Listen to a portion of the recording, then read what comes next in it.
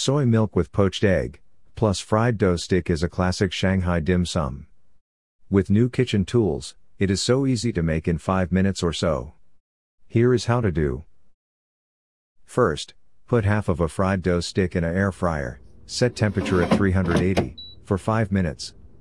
On the other hand, if you cannot get it easily, or you want more healthy alternative, you can replace it with traditional saltine cracker. Traditional way of poaching egg is too complicated and takes time. I bought an egg poacher from Amazon. It makes life much easier. Just fill 1 inch of water in the pan, put the cups in, and the lid on. Bring the water to boil.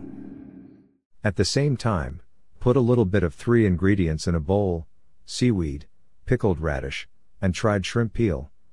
All of these are available on Amazon, and they are inexpensive. Add 2 cups of soy milk in the bowl, and put it in microwave for 3 minutes.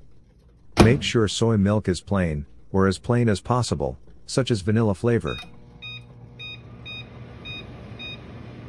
When the water is boiling, spread some palm oil in the cups, and put eggs in the cups, and put the lid on, cooking for 3 to 4 minutes. At 3 minutes, turn the cooktop off, while the residual heat will keep the water boiling for a while. This time, soy milk and fried dough should be ready as well. Take the eggs out, and put them in the bowl. Cut the fried dough stick into pieces, add to the bowl as well.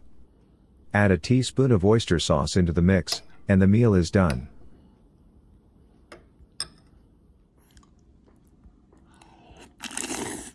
Now, let's try it.